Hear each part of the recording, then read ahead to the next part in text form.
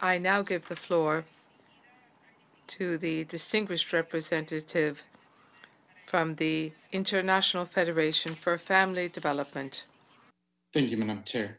The COVID-19 pandemic and the associated disruption of many education, health, social, and family services have emphasized the importance of family support services, including healthcare and mental health services.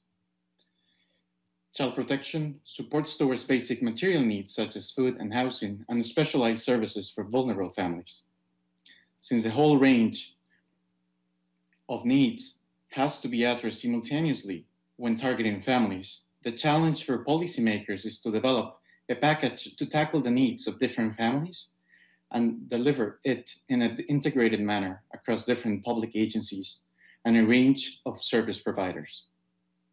The International Federation for Family Development is proud to have contributed in a recent OECD report on family support services meant to help policymakers, family professionals, and researchers. The report analyzes some key aspects for the theme of this commission. It features that the supply and quality of family support services vary across often within countries, but sharing evidence on good service delivery practices and efficient service organization is crucial to ensure that the service provides benefit to families who need the most. In this regard, following up on the Secretary General's report for this commission, we're committed to support family-responsive legislation to transform the food supply and demand, as well as institutional reforms.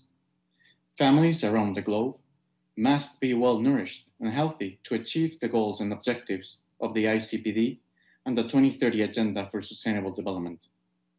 Finally, we celebrate the civil society engagement that the Commission's Bureau has shown this year. We have been able to actively advise on the future role and organization of the Commission. Also, we felt heard on substantial changes regarding the side events organization process. We look forward to more ways to enrich the Commission's work. Thank you, Madam Chair.